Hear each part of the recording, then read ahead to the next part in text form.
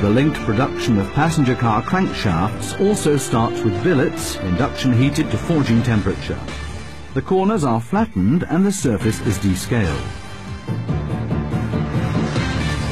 The pre- and finish forging of a 5-cylinder crankshaft is performed in plain dies.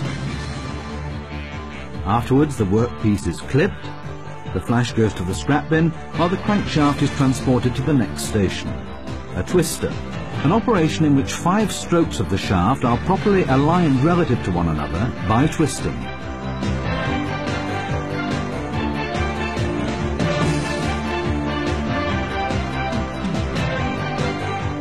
The final operation in the production of crankshafts is hot sizing.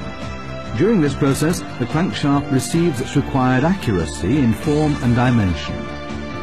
The dimensions are automatically tested and documented in accordance with a sampling plan by a 3-coordinate measuring machine.